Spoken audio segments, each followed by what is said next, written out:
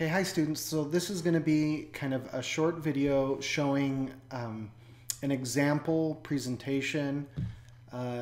This is actually a presentation I gave a few years ago at a scientific congress, and it's basically showing the results from a study that then was published as well.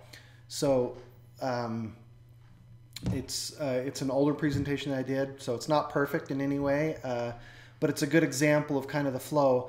And so I'll give the presentation all at once, and then what I'll do is stop.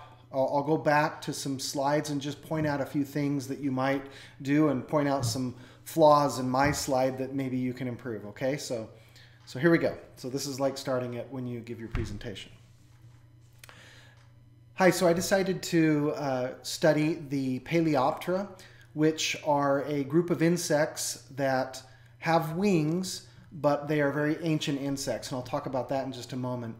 And so I started this project thinking about how are the earliest insects that have wings related, okay?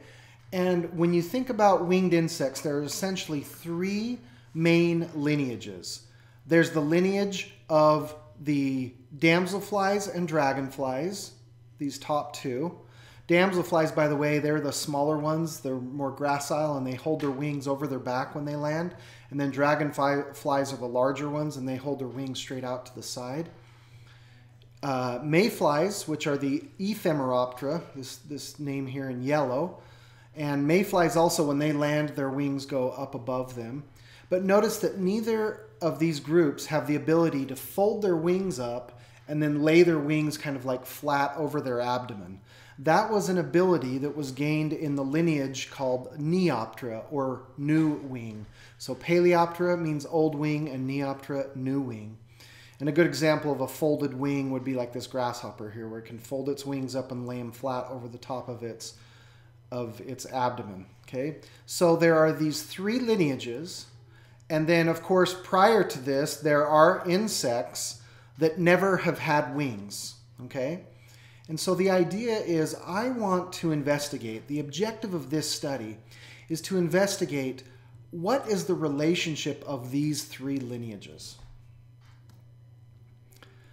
Now, there is evidence that Ephemeroptera and Odonata should be grouped together in a group called the Paleoptera, or this old wing notation. And therefore what you have is you have a Neoptera being sister to the Paleoptera. And these are some of the studies that support this relationship. There also, though, is morphological evidence to support the idea of a Ephemeroptera sister to the Neoptera plus Odonata. Sometimes this is referred to as the basal Ephemeroptera hypothesis or the Metapterygota, because Neoptera plus Odonata has the name Metapterygota. And here are some of the morphological characteristics that support that arrangement. The third option is that you have Odonata as sister to the Ephemeroptera plus the Neoptera. So this is sometimes called the basal Odonata hypothesis or the Chiastomeria hypothesis, because Neoptera plus Ephemeroptera equals Chiastomeria. And there are a few morphological characters that also support this relationship. So this was the issue, is which of these three arrangements is correct? Well, for molecular data, going back to the late 1990s, you started to get a few analyses that started to generate single gene or two gene data sets that started to look at the relationships of these organisms. And some of the analyses and some of the genes supported the monophyletic Paleoptera hypothesis. Other analyses supported the basal Ephemeroptera hypothesis, and other analyses supported the basal Odonata hypothesis. So just as we saw with morphological data, it really depended on which morphology you were looking at, you would then get support for any one of the three hypotheses. The same thing started to occur with molecular data, and not just like which gene were you looking at, but how did you analyze that gene also seemed to make a difference. And so you had these different hypotheses that were competing, and it was a real conundrum. And this is sometimes called the Paleoptera problem. And so as I'm doing my PhD work, I come across this paper, and I was like, oh, I just got scooped, because this author Hovmöller published this paper called The Paleoptera Problem, looking at the basal pterygote phylogeny inferred from 18S and 28S. And basically their conclusion was the monophyletic Paleoptera. And it was one of the most complete data sets that had been constructed to the time. But I had been working on this problem as well, and my data set actually that I had at the time was even bigger than theirs. I just hadn't published it yet. Now, if we look at their data set, remember they had 18S, and then they had partial 28S, so just a small thing of the 28S. And what I did is I looked at all of their data, and I looked at their data using different gap opening, gap extension costs, and different ways of treating the fifth state character. In other words, letting gaps have weight in the analysis, or to not be counted in the analysis. So you can see the different gap openings here, and then where I left gap extension as 1, or did I let the gap opening equal the gap extension, and then also treating things with a gap as a question mark, or treating gaps as a fifth state character. Oops. Now, as you can see, a lot of the time, the result from these analyses showed that the tree was unresolved. In other words, that's where you have kind of the tritomy. There's no support for any one of the hypotheses. But sometimes you would get support for any one of the hypotheses. For example, you can see when gaps were treated as a missing character, and when it was gap extension of 1, for any kind of gap opening cost, most of the time you were getting kind of this support for Paleoptera, right? But you could see as you changed this, you got support for both the basal odonata hypothesis and the basal Ephemeroptera hypothesis. So I basically concluded that data that was done by Hovmöller, even though they thought that they were making a conclusion that seemed well supported, it turned out as soon as you changed the alignment parameters that you got different answers. So I then produced my own analysis and published it, and it was published in Cladistics. It's called The Problem with the Paleoptera Problem, Sense and Sensitivity. And what I did was an analysis with a bunch of outgroups. I did 23 species of mayflies and 21 species of dragonflies and damselflies, and then a bunch of Polyneoptera. So these are the things that are representing the lineage Neoptera. I used, again, 18S DNA, but I also then used the complete 28S gene region, and I added a new gene, H3 nuclear protein coding. So for my analysis, I used 3 genes. You guys are only having to use 2 genes for your analyses. And because this was an important paper too, I also used a morphological data set. You're not required to do that, but I used a morphological data set as well. So the methods that I used were parsimony and likelihood. Within parsimony, I would do TBR with 1,000 random additions. We ran bootstrap analyses on these things. We treated gaps as a fifth state character. We also looked at different gap costs during alignment and different data set combinations. So if we just analyze 18S by itself or together with 28S or whatever. And then I also did a likelihood, and after we ran a model test, it was determined that GTR plus I plus G was the best model, and so that's what we used. And the results show this. So the gene 18S, when it's analyzed in parsimony, showed a basal odonata. Now the numbers in green are my bootstrap values. So you can see there's a 91 bootstrap value that all of these lineages should be together. We probably would have expected that to be a little bit higher. There's 100% bootstrap that the dragonflies and damselflies are monophyletic, 100% bootstrap that the mayflies are monophyletic, only a 78% bootstrap that the Neoptera should be monophyletic. That one we would have expected to be higher too. But this is the real important one, is this 51. There's a really low confidence that the Neoptera plus Ephemeroptera is the best arrangement here. Nevertheless, the conclusion from this one gene is basal Odonata. If we look at 28S, remember this is a longer gene, look at my bootstraps now, 100% across everything with basal Ephemeroptera as the hypothesis that is best supported. If we do just molecular data, so this is now 18S plus 28S plus the H3 gene, all three genes, then we also get a tree that has 100% bootstrap values across all the nodes of interest, and it now, though, supports a different conclusion. The monophyletic Paleoptera is now supported. So at this point, you start pulling your hair out, and maybe some of this is happening to some of you. When we did a total evidence analysis, including all of the genes plus the morphology, once again, we get the basal Ephemeroptera hypothesis as the most well-supported hypothesis. So here's kind of a summary of other analyses that were done. Okay, so those are the main ones, but here's others that we did. We did a gap cost to transversion to transition ratio. So the first number is the gap cost. How costly is it to put in a gap? The next number is the transversion, and then the last one's the transition. And what we see is when you treat these things differently, you get different support for each of the different three hypotheses. We also saw, once again, we already saw this one, that likelihood supported basal Ephemeroptera. Parsimony supported this monophyletic Paleoptera. Don't worry about Metapiga, that was a different analysis I did. And the different genes, as we already saw, were also supporting different hypotheses here.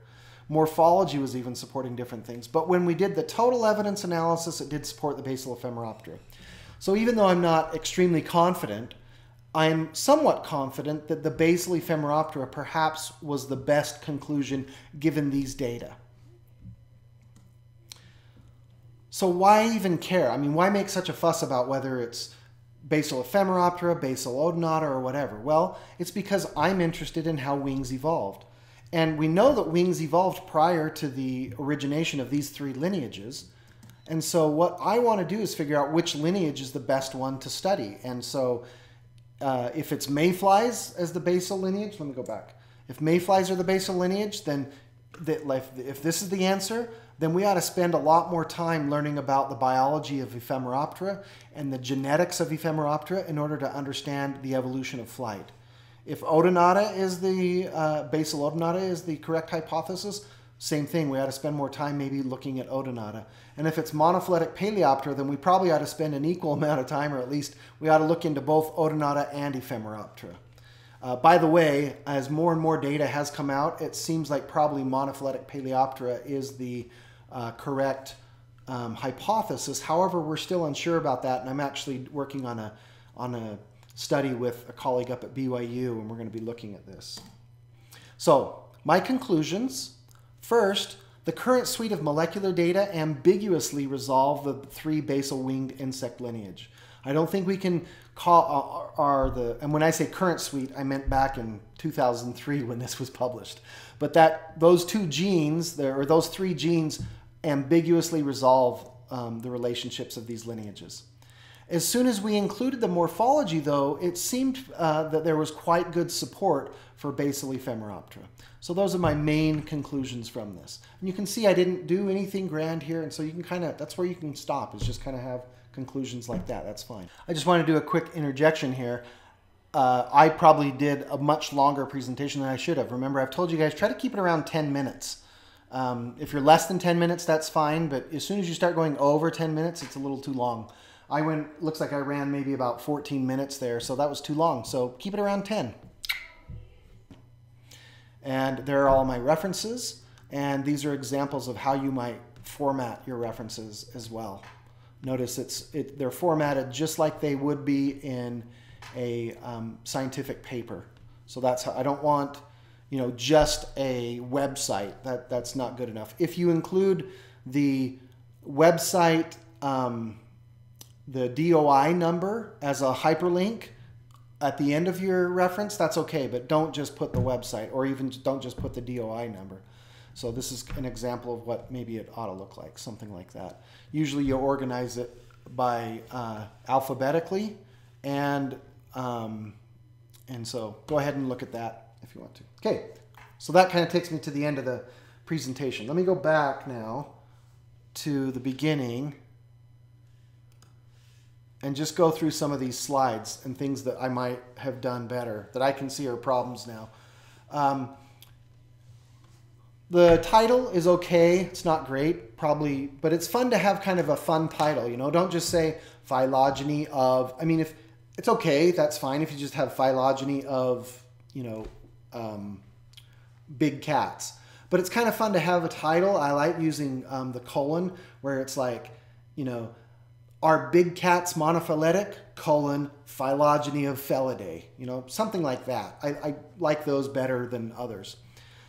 Make sure your images are nice and clean. Notice this image of the dragonfly here is terrible. It's all pixelated. It's not any good. And there's thousands and thousands and thousands of good pictures of dragonflies. Why have I've included that one is beyond me. I think it was because I was trying to be fancy with getting rid of the background so that it looked just like the insect on the, with no background behind it, but I don't know. But it's nice to have maybe an image, at the beginning of your slide. Make sure and put your name as well. I put biology major, but you don't need to do that. If you want to put one of the tags of or one of the images of the Utah Valley University, that's fine too.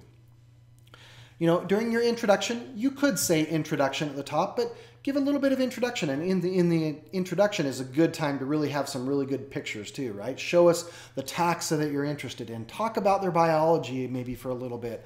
I could have done that a little bit more, but I did talk quite a bit about this whole wing issue. And that's what the whole point of why I was trying to get to this, right? And so, you want to kind of bookend your story where you have things at the beginning that are interesting and then you bring those back at the end after you get your results.